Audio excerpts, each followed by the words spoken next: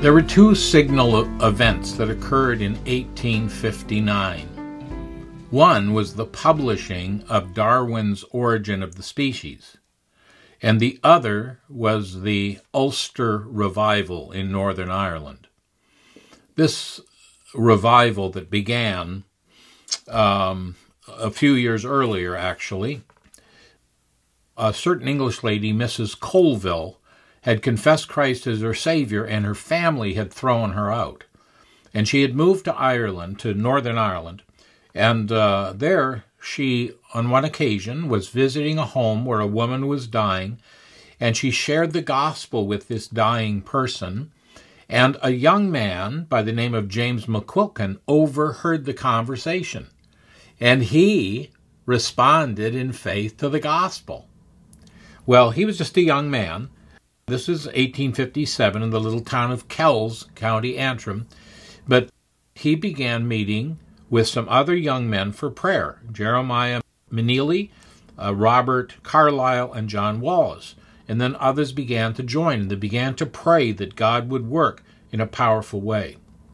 It's estimated that perhaps more than 100,000 people were saved in Northern Ireland alone.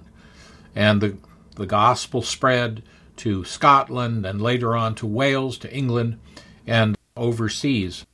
Two of the men that were used in a powerful way during that time were Grattan Guinness and C.H. Mackintosh. Now, both of these men tend to be known for their written works, Bible teaching works, especially Mackintosh's series on the Pentateuch.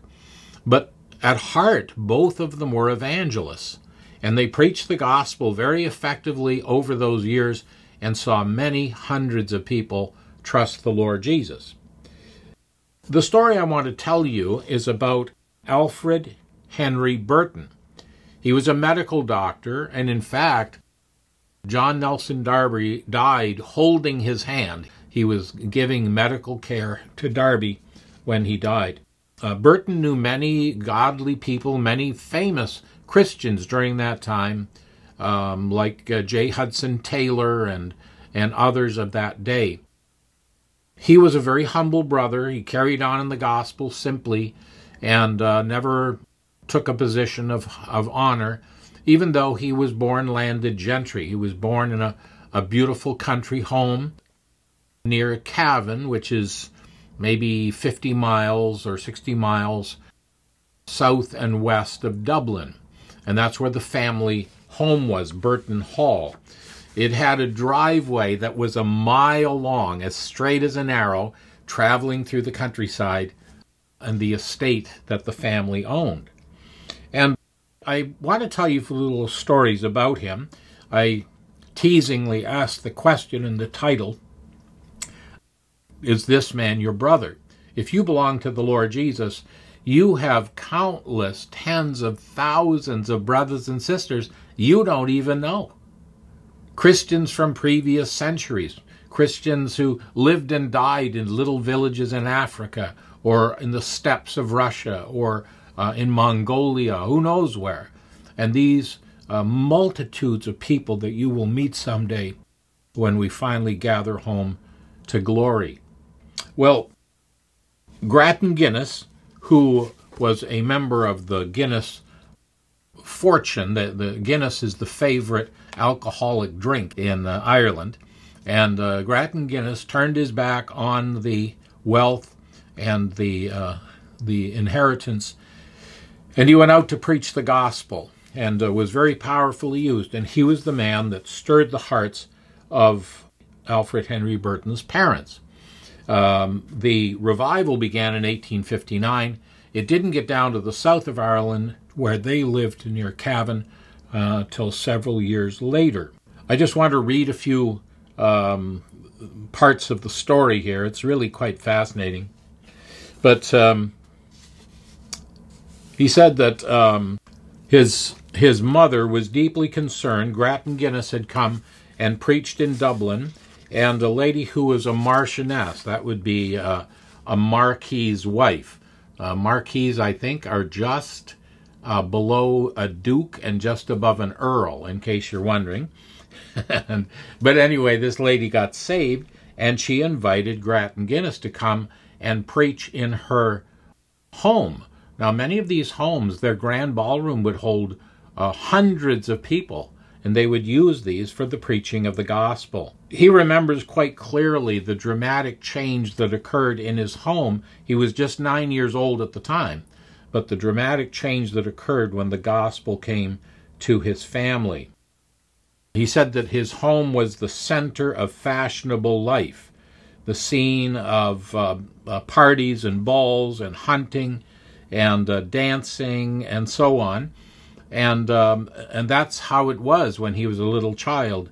But then when the gospel arrived there in 1863, he says it called a sudden halt to the world of fashion, of which it was the chief center in that part of the country. His mother heard the gospel, and she was deeply concerned. There was a man who came to visit. He was a half-brother of the Marchioness who had provided the estate where the gospel had been preached. And he had been converted, but he had slipped back because he loved music, and he had sort of slipped away from the Lord. But when he saw that Dr. Burton's mother was so deeply concerned about her soul, he began to explain to her the plan of salvation, even though he was away from the Lord at the time. And when he saw her converted and rejoicing in her salvation, he himself was restored to the Lord. And they invited C.H. Mackintosh then to come and preach in their home in Burton Hall, and gathered the people around. He said in those days they didn't have bicycles. He had a little pony, and it was his job, just as a little boy, 9, 10 years old, to ride around the village and invite everyone to come and hear the gospel at their home. And he said that on this particular night, C.H. Mackintosh was preaching from Isaiah 6. And his message was titled, "The Throne and the Altar." And he began to speak about God's glory and majesty and justice. And how could it be for a sinful man like Isaiah to stand in his presence? And then the focus was shifted to the altar and the sacrifice on the altar. The cry of the sinner, "Woe is me, for I am undone." And then the wonderful words of Jehovah, "Thine iniquity is taken away, and thy sin is purged." Well, the place was packed, and nobody wanted to leave. And so they provided supper, which over there is in the early evening. They provided something to eat, and many of the people stayed on, and they said, "We don't want to leave until we hear some more preaching."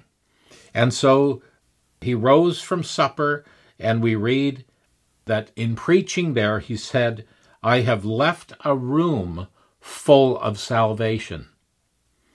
And Alfred Henry Burton writes, "It is reckoned that every person in the house was saved that night." Just amazing. But, there was one woman who wasn't. She was a proud Presbyterian, loyal to her church, and a very strict character, and she did not feel the need of salvation. But some person who perhaps didn't have the greatest of tact said to her rather harshly, "You are in the gall of bitterness and the bond of iniquity." And she was so insulted, so offended, that she went up to her room and locked herself in. And she was there, I think, for 2 days. And then they noticed a slip of paper had been pushed out under the door, and it simply said, "Pray for me."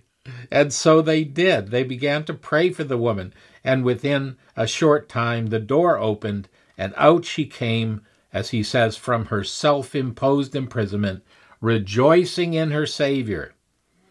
The Lord had saved her not only from her sin, but from her religion.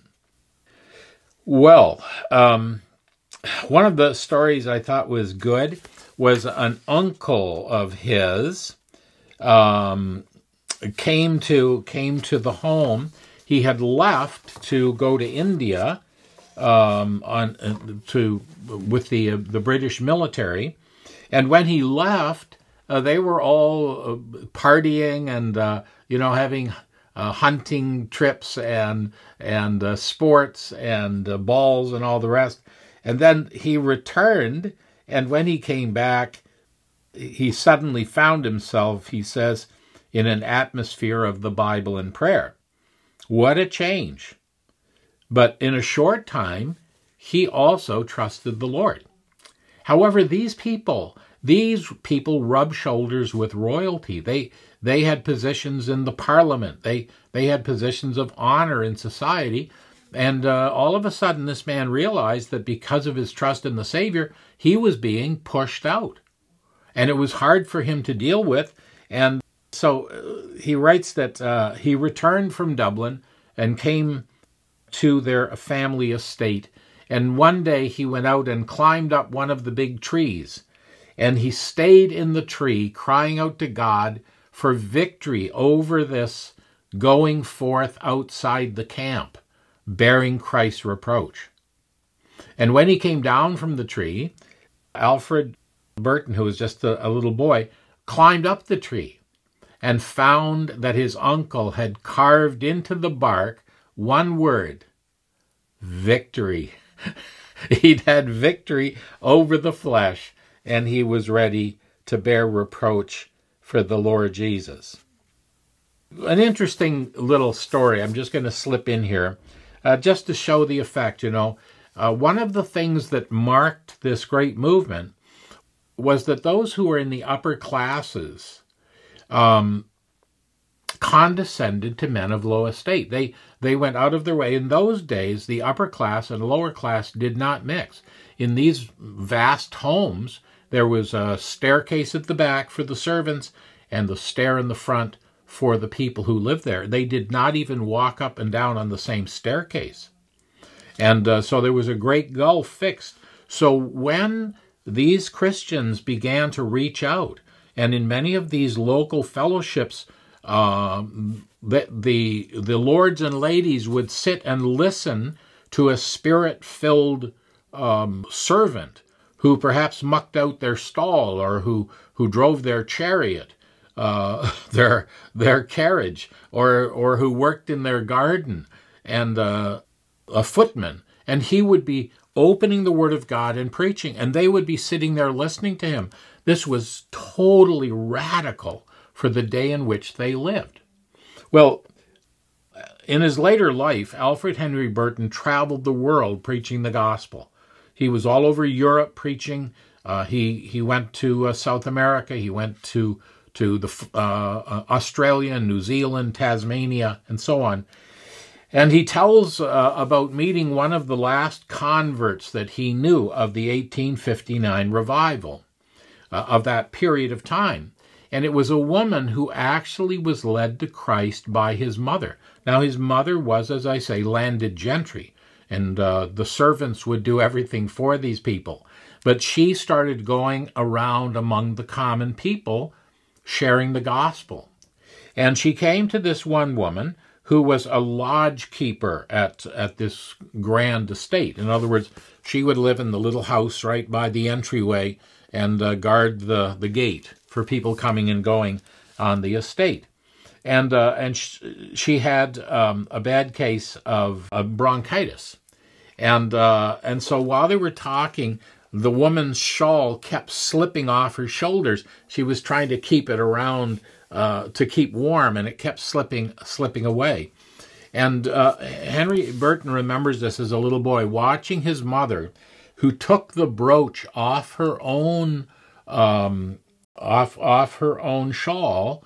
It was a family heirloom, and she took it off and she clasped it on the woman's shawl to help keep her warm.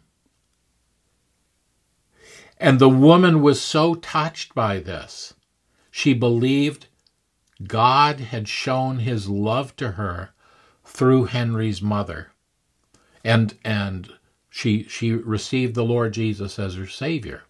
And so when Dr. Burton was traveling there in Wellington, New Zealand, this woman came up to him and told him how his mother had so affected her, thinking that her soul was more valuable than this family heirloom.